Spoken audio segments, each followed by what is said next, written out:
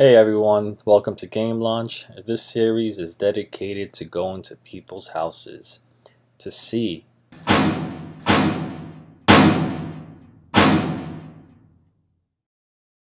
been gaming since back in the day in the 80s. So I would say, what is that, 25 years I'm in, but started with Nintendo like most people. My parents never bought a system for me.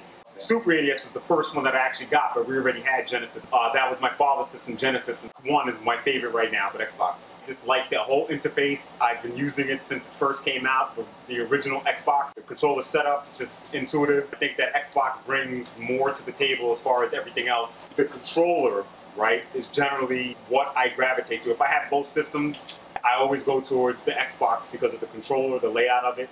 I feel like that's the most. And then the graphics, to me, there could be minor differences. If you don't have them side by side, I don't think you're going to notice too much about them. But I just like the ease of use interface with Xbox, and that's why I stick with it.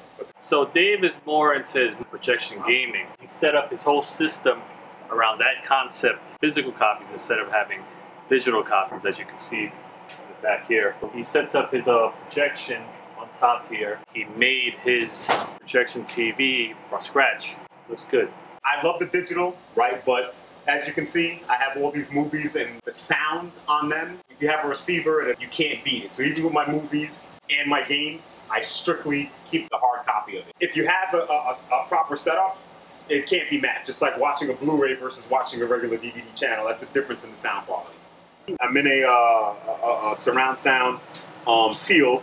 And then I could have a couple people sitting next to me. I could picture-in-picture it, and then we can split the screen. It's optimized for playing video games and watching some movies. Sega's so disappointing. Sega always had better games. Sega always had the more adult games, the better graphics, and the more exciting games. I think that Nintendo, in its own right, was perfectly fine, and they've had a niche, and they're doing well in it. So, you know, Xbox is I think, video gaming, right? Everything else comes off of that. I think that I hated on the PS1 for the longest time, even though it turned out to be pretty decent.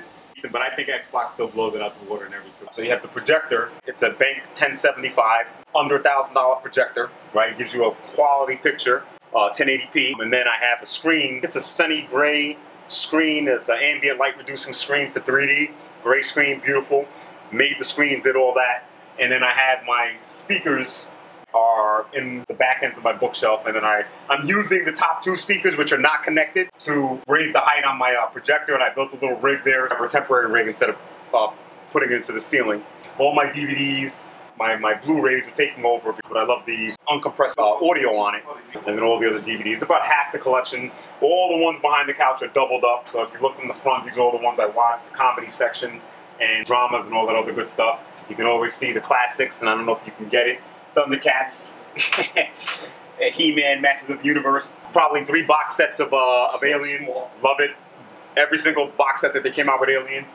My favorite, Jurassic Park, right? Seeing Big Red Jurassic Park Collector's Edition with film. Love it.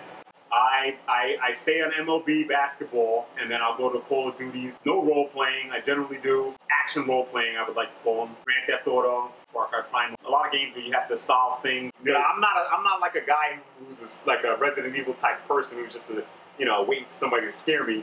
You know what I mean? Type of game. It is exciting, but it's too boring at the same time. My son is a fan of Call of Duty. I think I have every single one of them ×2 back there. He loves those games, so I play them a lot. But I primarily play the survival modes. That's what I find most intriguing on those. Well, I think this is the open world play. I think that one has the most potential. They let you do both things. They let you accomplish something in the game. They let you build up your character, which is kind of role-playing-ish, but then they let you interact in the game in any way that you want and accomplish the missions in any various ways that you want. And I think those obviously have infinite possibilities within those types of games. I'm a theater guy. I have an ambient light reducing screen. It's about 120 inches. I made this from scratch. I just bought the material, put it together. All right, and then we have a full component system. It's a 7.1 Onkyo receiver, 135 high current watts, a full surround setup through the speaker. I always feel bigger is better, so I have the biggest screen I could possibly put up there. Fantastic for gaming, fantastic for movies. I have Xbox One, Xbox 360. I got a PlayStation 4. Anybody ever know this? High definition DVD, which used to be replacing Blu-ray. All right, but I still have a lot of those movies. I collect a lot of movies, so that one's legacy piece of equipment.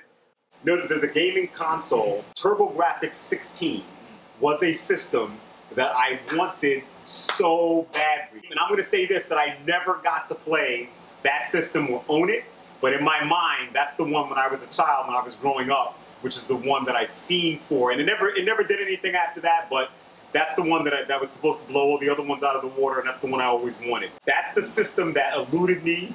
Gamertag, Dr. Stats Inc. You'll find me on Xbox. I don't even have a gamertag for PlayStation. Like I said, it just sits there collecting dust. PlayStation. MLB. Nintendo. Super Mario Brothers. Xbox. Primal, baby. Far Cry Primal. Xbox One. Handheld. Handheld game? I wasn't fortunate enough to afford any handheld games. I didn't have any, so I can't even name a game on handheld.